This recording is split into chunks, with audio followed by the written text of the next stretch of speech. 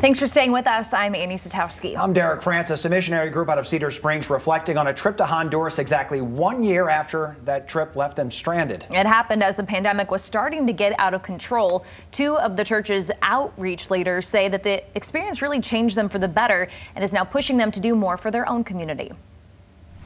I can't believe looking back that it's actually been a year, yes. A year of growth and community for Jonathan and Kelly Bergsma with City Impact Church Outreach in Cedar Springs. We're people of faith, and we went there on a mission. The Bergsmas setting out to Honduras with more than a dozen volunteers 1 year ago, back when the U.S. had just 19 cases of COVID-19. We just went doing what we were called to do, and they had given some warning that we were possibly travel could get restricted, but nothing had been for surely shut down. There was just all hearsay, and yeah, I ended up getting stranded there. Stuck in a foreign country for 2 weeks. So you could tell things were getting more and more serious as the days went on at the hotel. We were pretty much confined to our rooms. But before that, the team was able to stay on course. We were still able to go out and visit, and there was one day we went to the dump in Honduras, and just seeing the kids and just being able to bring smiles or ice cream or whatever we had.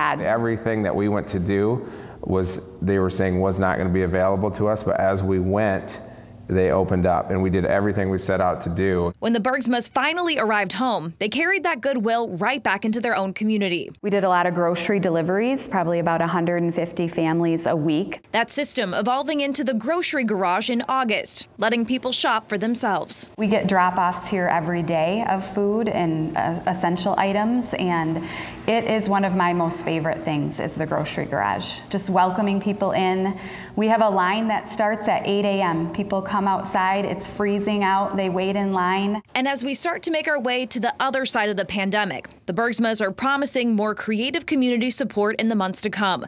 Grateful for the lessons worlds away and here at home. Cedar Springs is an amazing community that pulls together whenever there's a need.